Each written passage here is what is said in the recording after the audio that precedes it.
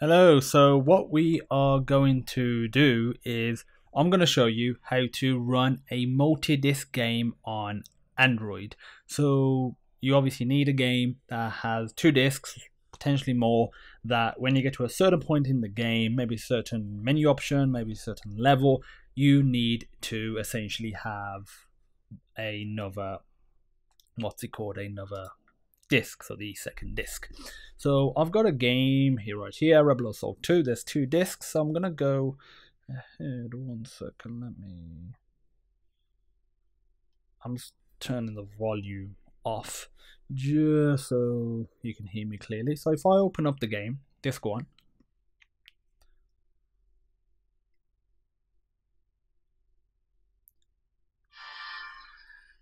let me turn media volume off as well, and let me just skip to the main menu. Okay, so if I press X, start, and as you can see, all the other chapters are locked.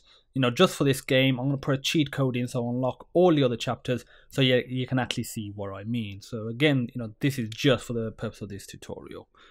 And this will unlock all levels, and press start again.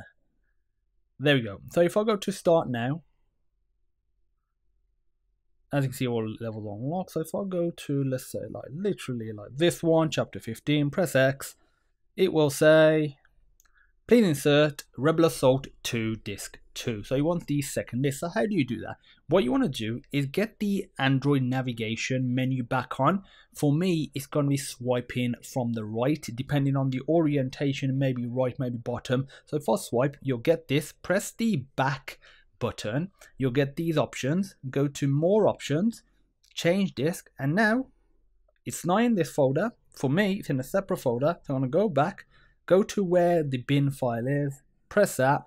It will start checking the disk any moment now. As you see, it's checking disk. Depending on the game, the actual, the interface will be different, in terms of what it's saying. But we are in, this level now, and as you can see, I can play, I can, shoot as well. And I'm going to pause it.